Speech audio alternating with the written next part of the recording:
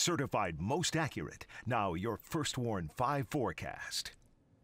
Good Wednesday morning. I'm meteorologist Mathieu Mondro with your First Warn 5 update. Now, this Wednesday morning has had some patchy fog settling in. It is pretty cool and crisp as you're heading out the door, but pretty calm. Otherwise, our wind is really not existent on this Wednesday morning. But that fog should be the thickest from around 7 to 8 o'clock this morning. During that 9 o'clock hour, we see it lifting with the sunshine, and then really past around 10 o'clock, I think we should be clear of that fog and plenty of sunshine to continue for today. So high pressure is still controlling our weather. That's why it's been pretty dry and pretty bright so far this Wednesday morning. We'll keep it that way through the rest of the work week. So your First Warn 5 hour by hour shows just that. Plenty of sun through the rest of the daytime. Clear skies for tonight and our wind turning calm again. So just like this morning, I would expect some patchy fog to set back up for your Thursday morning drive. And your Thursday still sees plenty of sunshine as well as Friday does. High temperatures for this Wednesday in the middle to upper 70s for the Thumb, upper 70s for the Tri-Cities, near 80 for Flint, and we do have upper 70s farther north and west as well.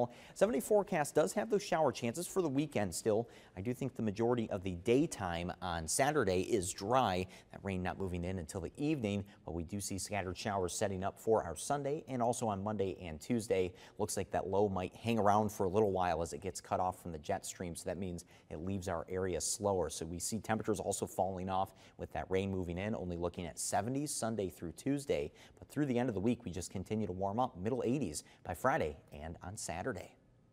Stay with WNEM TV5 on air, on the go, and online for more news and weather updates.